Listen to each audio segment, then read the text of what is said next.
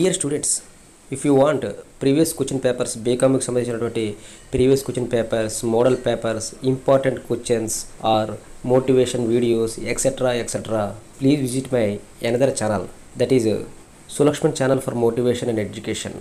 Thank you. Welcome to Sulakshman channel. ఈ వీడియోలో BCom 4th semester కి సంబంధించినటువంటి కాస్ట్ అండ్ మేనేజ్మెంట్ అకౌంటింగ్ లోని లిఫో మెథడ్ గురించి చెప్పదలుచుకున్నాను. Last and first out LIFO method గురించి చెప్పదలుచుకున్నాను. Telangana, Andhra English medium students కోసం ఈ వీడియో అనేది చేయడం జరుగుతుంది.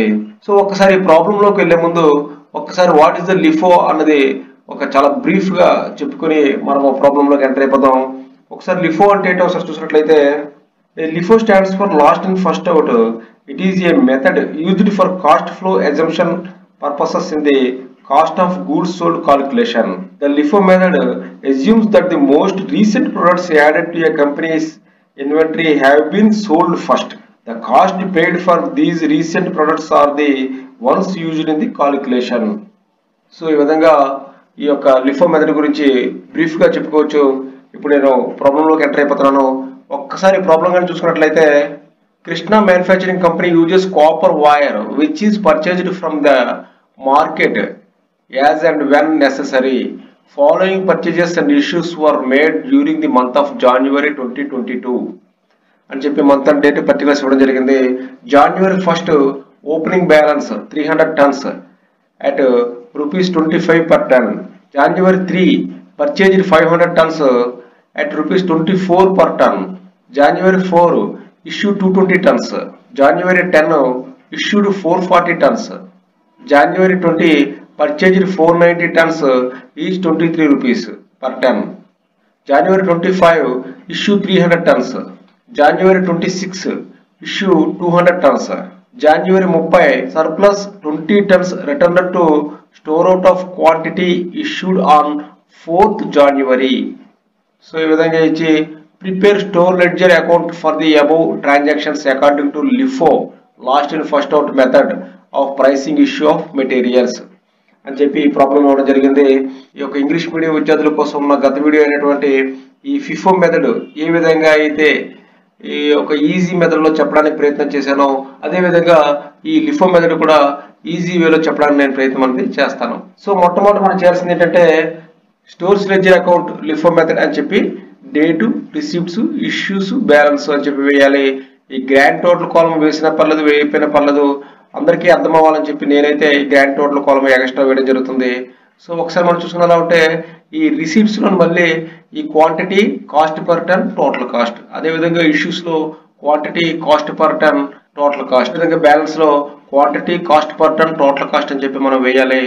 సో ఈ విధంగా వేసిన తర్వాత ఇక్కడ ఈ డేటు, రిసిప్ట్స్ మధ్యలో ఈ పర్టికులర్స్ అని చెప్పి కూడా వేసుకోవచ్చు.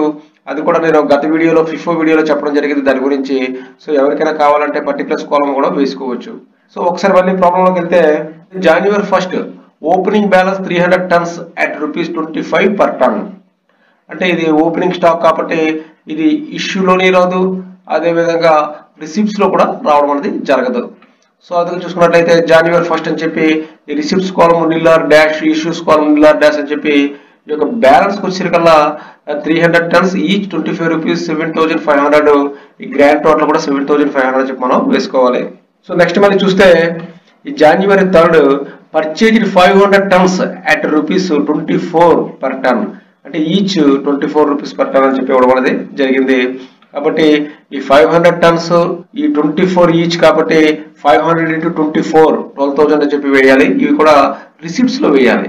కానీ అదే డేట్ న అనగా ఈ January 3rd మనకి ఇష్యూస్ లో ఏమీ లేవు కాబట్టి మనము డాష్ పెట్టుకుంటే సరిపోతుంది. అదే విధంగా ఇక్కడ ఇప్పుడు బ్యాలెన్స్ వచ్చి చూసుకునేసరికల్లా బ్యాలెన్స్ లోని January 1st ఆల్రెడీ మన దగ్గర ఉన్నటువంటి ఓపెనింగ్ బ్యాలెన్స్ ఎంత అంటే 300 tons ఉంది, ఈచ్ ₹25 చొప్పున. ఇప్పుడు కొత్తగా ఇంకొక స్టాక్ మనకి రావడం అనేది జరిగింది. అదేంటిది 500 tons ఈచ్ ₹24. కాబట్టి ఇప్పుడు బ్యాలెన్స్ వచ్చేసరికల్లా రెండు వస్తాయి, 300 tons ₹25, 500 tons ₹24 రెండు కూడా రావడం జరుగుతుంది. సో ఓవరాల్ గా చూసుకున్నట్లయితే 300 into 25 7,500, 500 into 24 12,000. సో ఓవరాల్ గా గ్రాండ్ టోటల్ 19,500 గా మనం చెప్పుకోవచ్చు. సో మళ్ళీ ఒకసారి ప్రాబ్లం చూసినట్లయితే, January 4 ఇష్యూ 220 టన్స్. సో ఇక్కడ January 4 అని చెప్పి ఇష్యూస్ 220 టన్స్ అని చెప్పి ఇవ్వడం అనేది జరిగింది. సో ఎప్పుడు కూడా గుర్తుపెట్టుకోండి, రిసీట్స్ అంటే వాడు ఒక ఖచ్చితమైనటువంటి రేట్ ఇవ్వడం అనేది జరుగుతుంది. ఏ రేటుకి మనకి వచ్చేయో అన్నది రిసీవింగ్ అయ్యో అన్నది ఇవ్వడం అనేది జరుగుతుంది. కానీ ఇష్యూస్ ఎప్పుడు కూడా వాడు ఈ క్వాంటిటీ ఇస్తాడే కానీ ఈ కాస్ట్ పర్ టన్ అనేది ఇవ్వడు. సో ఎందుకు ఇవ్వడంటే అదే ఈ యొక్క ప్రాబ్లం యొక్క ముఖ్య ఉద్దేశం. సో ఇక్కడ మనకి ఈ 220 టన్స్ అనేది మనం ఇష్యూ చేయాలి. కానీ మన దగ్గర ఉన్నది ఏంటి, 300 టన్స్ 25 రూపీస్ పర్ ఈచ్ ఉన్నది. అదేవిధంగా 500 టన్స్ 24 రూపీస్ పర్ ఈచ్ ఉంది. సో ఇప్పుడు మనము ఈ 220 టన్స్ ఇష్యూ చేయడానికి ఈ 300 టన్స్ నుంచి ఇవ్వాలా లేదంటే 500 టన్స్ నుంచి ఇవ్వాలా? సో ఇది కనుక మనకి తెలిసిపోతే ఆటోమేటిక్గా మనకి లిఫో ప్రాబ్లం వచ్చేసినట్లే. సో గత ప్రాబ్లంలో మనం చేసింది FIFO మెథడ్, F.I.F.O అంటే first in first out. So దానిలో ఏంటంటే మొట్టమొదటి ఏదైతే మనకి రిసీవ్ అయిందో అదే మనము మొట్టమొదటి మనం ఇష్యూ చేయాలి. కానీ ఈ ప్రాబ్లం అనేది లిఫో మెథడ్, ఇది కూడా మోస్ట్ ఇంపార్టెంట్ ప్రాబ్లంగా మనం చెప్పుకోవచ్చును. సో ఇదేంటంటే లాస్ట్ ఇన్ ఫస్ట్ అవుట్ అంటే ఏదైతే లాస్ట్ వచ్చిందో లేదంటే ఇంకా చెప్పుకోవాలంటే ఏదైతే రీసెంట్ గా వచ్చిందో దాని నుంచే మొట్టమొదటి మనం ఇష్యూ అనేది చేయాలి. సో ఇక్కడ చూడండి, ఓపెనింగ్ బ్యాలెన్స్ అంటే January 1 300 టన్స్ ఉంది, January 3 మనకి వచ్చింది 500 టన్స్. సో ఓవరాల్ గా చూస్తే మనకి రీసెంట్ గా వచ్చింది చూసుకునేలా ఉంటే 500 టన్స్, లేదా లాస్ట్ వచ్చింది చూసుకునేలా ఉంటే 500 టన్స్ అని చెప్పుకోవచ్చును. కాబట్టి ఈ 500 టన్స్ లోంచే మనం ఇష్యూ అనేది చేయాలి. కాబట్టి each ton cost is equal to 24 rupees గా మనం చెప్పుకోవచ్చు. కాబట్టి 220 టన్స్ 24 రూపీస్ ఈచ్. ఆ విధంగా చూసుకోవాలా ఉంటే 220 ఇంటూ 24 5280 రావడం జరిగింది.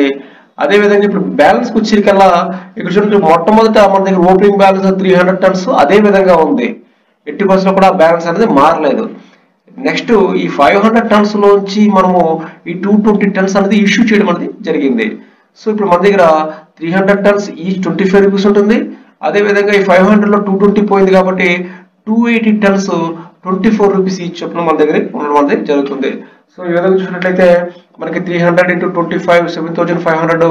అదేవిధంగా ఈ 500 లో 220 ఇష్యూ చేసేసాం కాబట్టి రిమైనింగ్ 280 టన్సే మన దగ్గర ఉంది కాబట్టి 280 ఇంటూ 24 6720 రావడం జరిగింది. ఓవరాల్ గా 14220 ఉండడం అనేది జరిగింది. సో నెక్స్ట్ మనం చూసినట్లయితే January 10 issue 440 turns. So January 10 receipts ఏవి లేవు కాబట్టి డాష్ అనేది పెట్టేసుకున్నాం. సో ఇక్కడ 440 టన్స్ అనేది మనం ఇష్యూ చేయాలి. కానీ ఇందాక చెప్పుకున్నట్లు ఈ 300 టన్స్ ముందు ఇష్యూ చేయాలా 280 టన్స్ ముందు ఇష్యూ చేయాలా అంటే ఇది లిఫో మెథడ్. సో ఈ లిఫో మెథడ్ కాబట్టి మొట్టమొదటి లాస్ట్ ఇన్ ఫస్ట్ అవుట్ ఏదైతే లాస్ట్ మనకు వచ్చిందో, ఇంకా చెప్పుకోవాలంటే లేటెస్ట్ గా ఏదైతే వచ్చిందో ఏదైతే మనం రిసీవ్ చేసుకున్నామో దాన్నే మనం ఇష్యూ అనేది చేయాలి. ఇది బాగా గుర్తుపెట్టుకోండి, ఏదైతే లేటెస్ట్ గా మనం రిసీవ్ చేసుకున్నామో అంటే రిసిప్ట్ లో వేసామో దాన్నే మొట్టమొదటి మనం ఇష్యూ అనేది చేయాలి. చేశాక ఇంకా ఏమైనా కావాల్సి వస్తే ఆ నెక్స్ట్ స్టాక్ లోకి మనం వెళ్ళాలి. సో ఆ విధంగా చూసుకున్నట్లయితే ఈ లేటెస్ట్ స్టాక్ అనేది 280 ఉంది కాబట్టి ఈ 280 టన్స్ 24 రూపీస్ చొప్పున వేసేసాము. కానీ మనము ఇష్యూ చేయాల్సింది 280 కాదు కాబట్టి ఈ రిమైనింగ్ 160 టన్స్ అనేది మనము ఈ 300 టన్స్ నుంచి మనం తీసుకోవాలి. కాబట్టి ఈ 280 ఇంటూ 24 6720. అదే విధంగా రిమైనింగ్ 160 టన్స్ ఇంటూ 25 4000 గా మనం చెప్పుకోవచ్చు.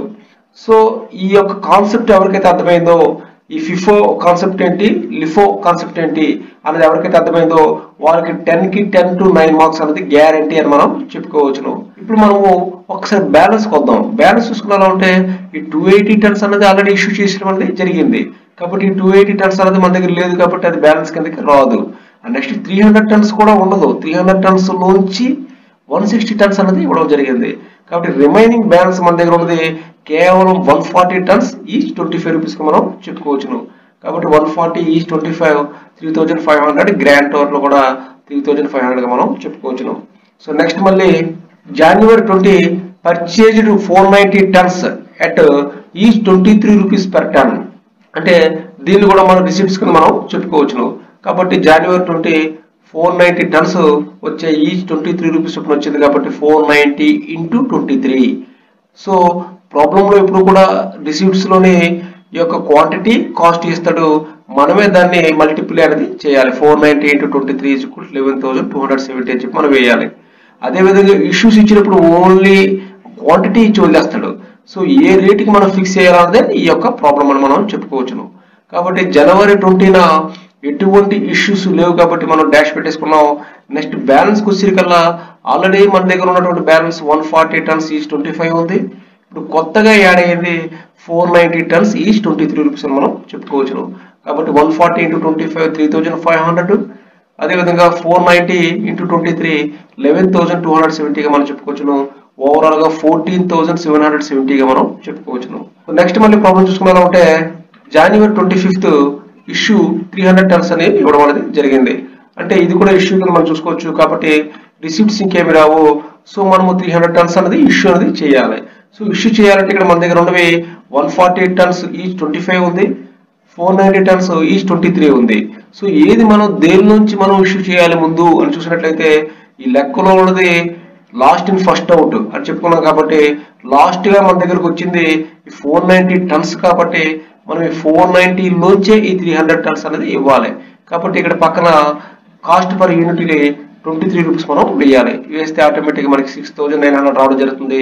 సో బ్యాలెన్స్ చూసుకునేలా ఉంటే ఈ 140 tons అనేది మనం టచ్ చేయలేదు కాబట్టి 140 tons అనేది అదే విధంగా ఉంటుంది. 490 tons నుంచి 300 tons ఇచ్చేసాం కాబట్టి రిమైనింగ్ 190 tons ఉంటుంది. కాబట్టి 140 into 25 3,500, 190 tons into 23 4,370, grand total 7,870గా మనం చెప్పుకోవచ్చును. సో నెక్స్ట్ మనం చూసినట్లయితే జనవరి 26 ఇష్యూ 200 tons. సో ఇది కూడా మరొక ఇష్యూగా మనం చెప్పుకోవచ్చును. కాబట్టి రిసిప్ట్స్ ఇంకేమీ రాదు. సో ఇక్కడ మనము 200 tons అనేది ఇష్యూ అనేది చేయాలి. సో దేని నుంచి ఇష్యూ చేయాలి? ఇక్కడ 190 tons ఒకటి ఉంది, 140 tons ఒకటి ఉంది. సో దేని నుంచి ఇష్యూ చేయాలంటే ఈ LIFO మెథడ్ కాబట్టి లాస్ట్ ఇన్ ఫస్ట్ అవుట్ కాబట్టి లాస్ట్ వచ్చింది 190 tons కాబట్టి ఈ 190 tons నుంచి మనం ఇష్యూ అనేది చేయాలి. కాబట్టి 190 into 23 4,370గా మనం చెప్పుకోవచ్చును. కానీ మనం ఇష్యూ చేసింది 200 tons. కానీ ఇక్కడ మనము 190 ఇష్యూ చేయడం అనేది జరిగింది. కాబట్టి రిమైనింగ్ 10 అన్నది ఈ 140 tons నుంచి మనం ఇష్యూ అనేది చేయాలి. కాబట్టి 10 into 25 250 చెప్పుకోవచ్చును. బ్యాలెన్స్ చూసుకునేలా ఉంటే ఈ 190 tons అనేది క్లియర్ అయిపోయింది. ఇక 140 ton నుంచి కూడా 10 tons అనేది క్లియర్ అయిపోయింది. కాబట్టి 130 tons ఈజ్ 25 రూపీస్గా మనం చెప్పుకోవచ్చును. సో ఓవరాల్గా టోటల్ 3,250, గ్రాండ్ టోటల్ 3,250గా మనం చెప్పుకోవచ్చును. సో నెక్స్ట్ మళ్ళీ చూసుకునేలా ఉంటే జనవరి 30 surplus 20 tons return to store out of quantity issued on 4th January. So ఇక్కడ రిటర్న్ అయ్యింది. సో రిటర్న్ అయినప్పుడు ఏం చేయాలి? ఇష్యూలో వేయాలా లేదు అంటే రిసిప్ట్స్ లో వేయాలా? దీని గురించి నేను ఈ FIFO మెథడ్ లో క్లియర్ కట్ గా చెప్పడం జరిగింది. ఏదైనా సరే రిటర్న్ అయ్యిందంటే అది మనము రిసిప్ట్స్ లో చూపించాలి. డిఫరెంట్ కాజెస్ తోటి ఏదైనా సరే స్టాక్ అనేది డ్యామేజ్ అయిందంటే దానిని ఇష్యూస్ లో చూపించాలి. ఇది చాలా మోస్ట్ ఇంపార్టెంట్ థింగ్ గా మనం చెప్పుకోవచ్చును. నేను FIFO లో కూడా దీని గురించి డీటెయిల్ గా చెప్పడం అనేది జరిగింది. కాబట్టి మనము రిసిప్ట్స్ లోనే ఈ 20 tons గురించి మనం చూపించాలి.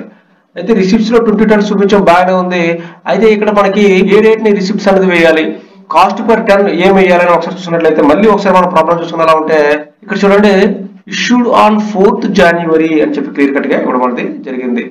సో ఈ 4th January ఒకసారి మనం చూసుకునేలా ఉంటే ఈచ్ 24 రూపీస్ చొప్పున మనం ఇష్యూ చేయడం అనేది జరిగింది. కాబట్టి ఆ స్టాక్ లోంచి మనకి రిటర్న్ అయింది కాబట్టి మనము ఈచ్ 24 రూపీస్ వేయాలి. వేసిన తర్వాత 20 into 24 480గా మనం చెప్పుకోవచ్చును. సో ఇక్కడ మనకి ఎటువంటి ఇష్యూస్ ఈ యొక్క జనవరి 30 లేదు కాబట్టి మనం డాష్ పెట్టేసుకుంటాం.